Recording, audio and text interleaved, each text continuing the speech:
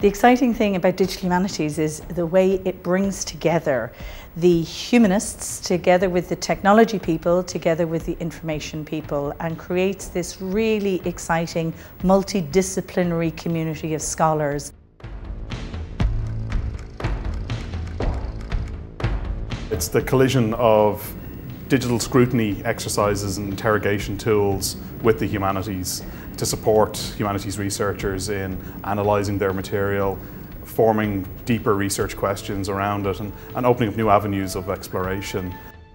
The representation of information and resources in a digital format certainly makes them much more accessible. It's also about connecting them in new ways. For me, it's a methodology. It really is a way of investigating a certain kind of material. So just as you would use technology to investigate the social sciences, you can use technology to investigate humanistic data, literature, history. What we're doing in the Sundari project is we're trying to take the three communities that need to come together, the e-scientists, the technology researchers, the archival experts, and then the historians. It's about trying to find ways of thinking about history of Europe, not just history of the national collections. We want to expose the hidden archives. I have a project called Haunted Planet, which is a spin-out company from Trinity College. You have this idea of the ghost story, which has existed for many years, and it's been reinvented a number of times over the centuries. The novel was maybe the original form, but also in the 20th century it was reinvented as a film. And what we're doing now is we're reinventing the ghost story as a location-based augmented reality game. So we're overlaying the story world on top of the actual physical world that you see around you. One of the main projects I'm involved in is a project called Cultura.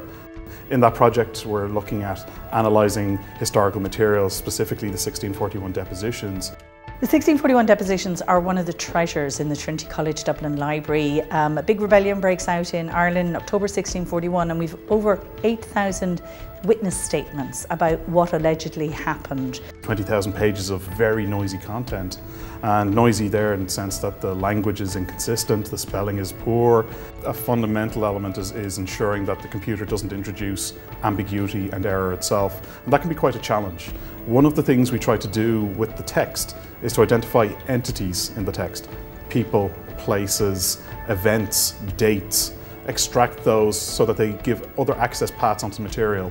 We released the online depositions 3 years ago. We now have a community of about 60,000 users across the globe actively working on the 1641 depositions. Trinity is very much at the forefront of developing digital humanities, not just in Ireland but across Europe. We've developed such close working relationships with the great IT companies that are based in Dublin, with IBM, with Google, with Facebook, with Intel. All of these relationships do give us a great advantage. All of the techniques and tools that we derive from this 17th century material is directly applicable to today's content challenges.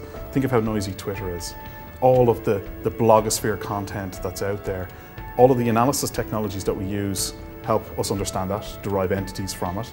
All the personalization technologies that we use can help discern down the actual value for an individual user.